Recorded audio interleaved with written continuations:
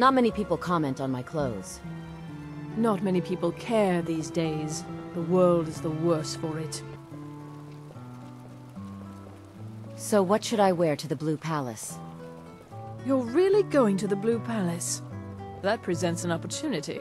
If you are willing to wear one of Radiant Raymond's outfits and speak to the Jarl, I would not only pay you, but let you keep the outfit.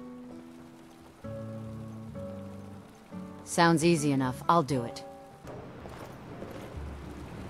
So few people possess the taste and sophistication of a proper wardrobe. If I needed something from you, you would know it. What's your problem? Nothing. I'm busy, and I don't like being bothered unless I'm expecting something from you. Oh, don't give me that look. Fine, I suppose I can find some menial task to set your mind on. We have something of a vampire problem. Bodies have been found with blood drained.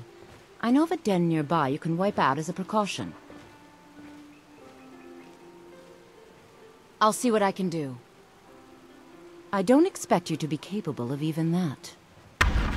Vampires are clever hunters. More clever than you, definitely.